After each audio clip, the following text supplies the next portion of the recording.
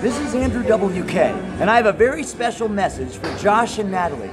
Josh and Natali, this is Andrew WK, and I have a very special message for you. It's about marriage, your marriage, the wedding that you just had, the bond that you created. I myself recently was married, and it's changed me, as I imagine it's changed you, all for the better.